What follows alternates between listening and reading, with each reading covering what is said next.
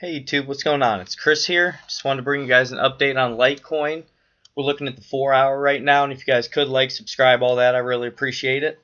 So, guys, we're at $82.39 right now, and you can see that we're testing the 50 moving average right here in the blue, and that's also close to the 50% here on the fib retracement. So I want you guys to pay attention to that because that's important support as well that we need to be watching and see what we do.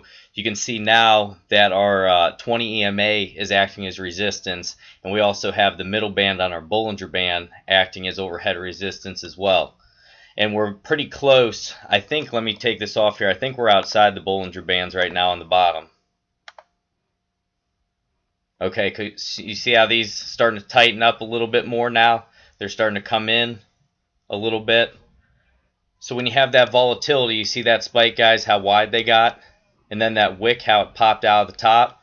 Guys, take profits right there. We had that pullback. Anytime you really get up and out of these bands, you're going to have that pullback a lot of times to the middle band, and that's what we had there. Pullback, went up top. You can see came close here, had like a shooting star candle, and then we've been pushed back down, and this has been a pretty significant drop here. This has been a lot of hours that we have been falling. You can see the increasing bear volume as well there, and the RSI heading down. The RSI is at 44 right now, so we're going to have to see if we get some volume to come off here and see if we can turn that, you know, maybe into a doji, something like that, and then make our next move back up.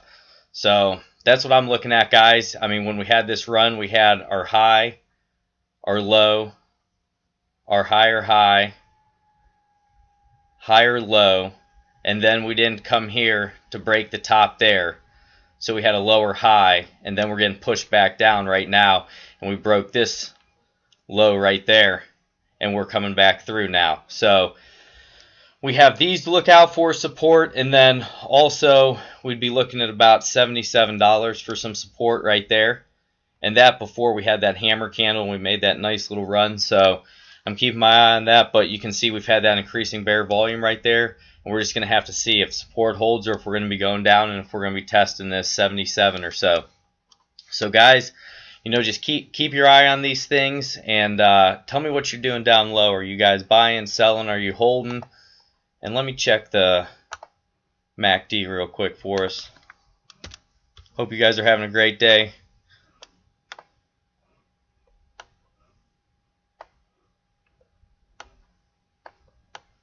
There you go, guys. You see the histogram gaining strength to the downside. We had that fall there. So we're underneath right now, and we have to see what happens. We got to have some good green volume come in, and we're just going to have to see what happens, guys. So God bless each and every one of you. Thank you for being here. I always appreciate it. And just take care, guys.